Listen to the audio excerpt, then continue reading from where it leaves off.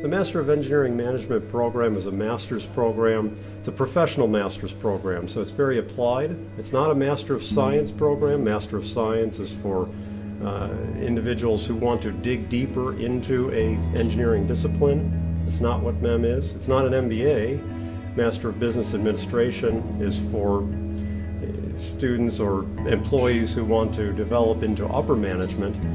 The MEM program is geared toward engineers and engineering management managers who would be in the middle layer of the company, so at the operational layer of the company, where they need to manage technical projects or technical people. The program itself includes things like innovation, project management, risk management, logistics, communications, ethics, all the things that engineers need at that managerial level.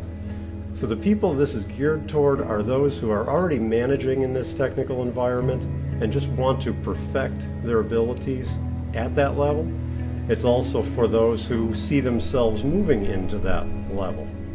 The MEM program here is the first of its kind in Chile.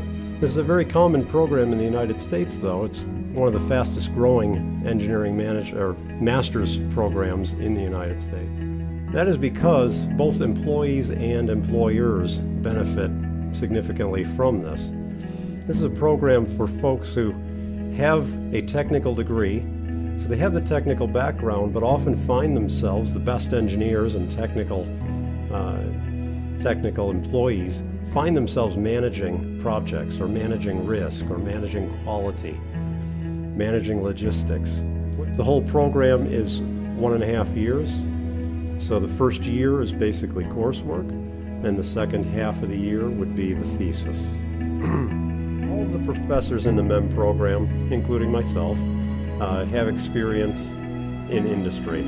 So it's not professors who you sometimes encounter professors who merely have education and they're passing their education on. Instead, it's more like maestros. It's the masters who are teaching an apprentice. In other words, they're practicing engineers, many of them work in industry even currently, and they will just pass on that knowledge to the next generation of engineering managers.